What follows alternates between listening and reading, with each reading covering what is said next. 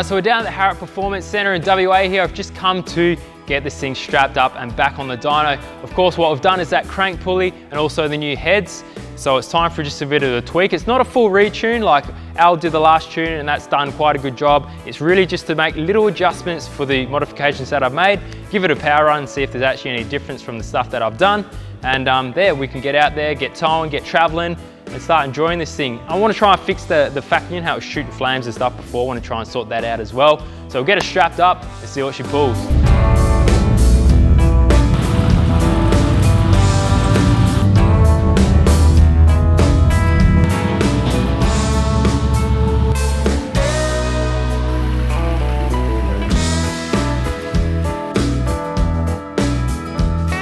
My so-called cameraman's just run off for a second, so I'll try and hold this thing myself. But pretty much, look, what we've done the crank pulley, so that's down now to a larger crank pulley, and then the new heads, which isn't gonna make a massive amount of difference, but it should help the flow and things in that regard. So it's more a curiosity thing about what's gonna happen here. We'll do a power run and see if there's actually any difference, but really it's just tweaking it for towing and things like that. I wanna try and get that economy a bit better.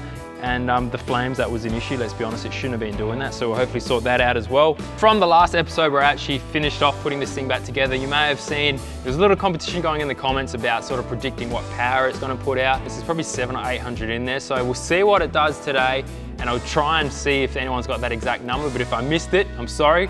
Hopefully we can find the closest guy and you can win that merch pack. So same as last time, we need to actually take the big mud tires off just to slow that road speed down. It's a bit safer on the dyno, and the big knobblies aren't very suited for this kind of stuff. So I'm gonna whack the street tires back on the back there, get this thing spun up. Another thing I may experiment with is this airbox, because I've got quite a small airbox, and look, let's give it away. I'm gonna be doing a second snorkel. So I've got twin snorkels coming, which means there's gonna be a lot more airflow coming in. So to simulate that, I wanna take the cover off this airbox, so just so it can breathe a bit better, which is what's gonna be happening in the future when I get that second one hooked up as well. So we've got no restrictions there with horsepower, and really let this thing breathe and see what it can do. I've also added a catch can as well, so that's just something I did last week and I threw on there. A couple of the vents coming out of the crankcase there, just because I think it was trying to recirculate a lot of that oil blow by back into the intake. So to try and clean things up, I've got that catch can on there now to really capture that oil. Similar thing that gets done on a lot of diesels, so that's on there now as well. Should clean that up,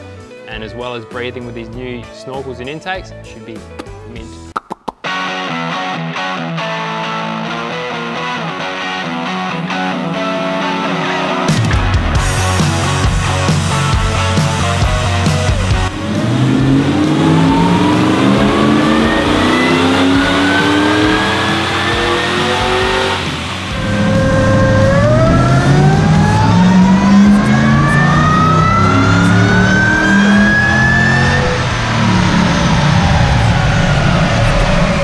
Okay, so the first sort of pull's been done. It looks like not a lot needs to be changed. A few little tweaks here and there, but the actual air fuel ratio the whole way through is quite good. Gained a little bit of power. It's reading about 456, I think that one was. So a little bit up there, another 20, 25 horsepower from the last tune, but you never know for certain with these. Dynos are different and things like that, but it is definitely some sort of increase. We'll give it another proper power run now, and I'll turn all the cameras on. And then I want to do a second one with that airbox cover on. So some people have been sort of speculating that's restricting airflow, things like that. So I want to try and bust that myth and see if it actually affects the power by putting that airbox on with the lid on. But at the moment it's off, just so it can breathe how it wants to. So we'll have a look at that next.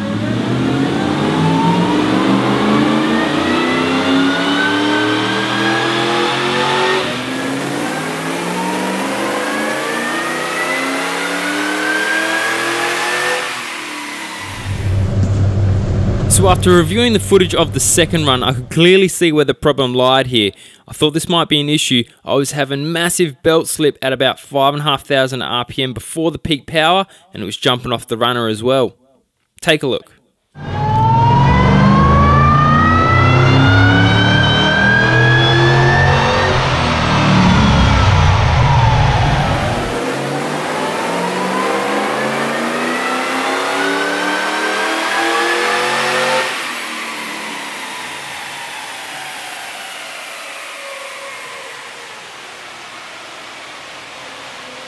So we decided not to push any harder with the way the belt was behaving, but now it was time to chuck that cover on the airbox and see what difference it would make to the thing. This surprised me a bit.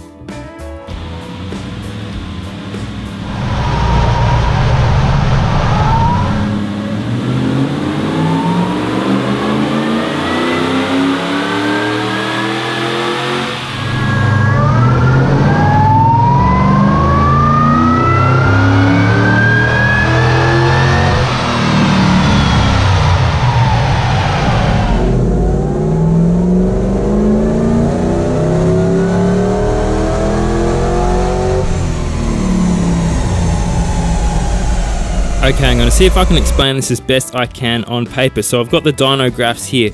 Now looking at the lid open, so this was the first run where we had the full power and the coming in, we got the 456 horsepower on the top, so that was the peak power. Now this is what surprised me when I put the airbox and filter back in place. It actually only had a peak power of 396. Like, that is a massive difference. And if we look at the curve the whole way, we actually got quite a decent increase the whole way through. So that's quite curious. There's a lot of guys out there who actually sort of try and predict what's going to happen with the airflow, whether the airbox is big enough, and to be honest, mine is quite small. That's why I've gone for that second snorkel coming up as well. I'll see if I can see the torque graph as well. It's a bit more squiggly because it had some issues with the slip, of course, but a lot lower RPM here. But still, with the lid open, you get a lot more torque at the top end. So that was about, I think it was 870-ish Newton meters. And then as soon as that lid and filter goes back on, it just drops right down to about the 800 mark. So there you go, you need more air and then you get more power. The final run we did was a towing simulation, so I got the RPM set to what the speed would be on the highway. It was about 25-2600 RPM, just to check under load, so if I'm towing it's not going to be pinging and leaning out, but also making sure the economy is as good as it can be.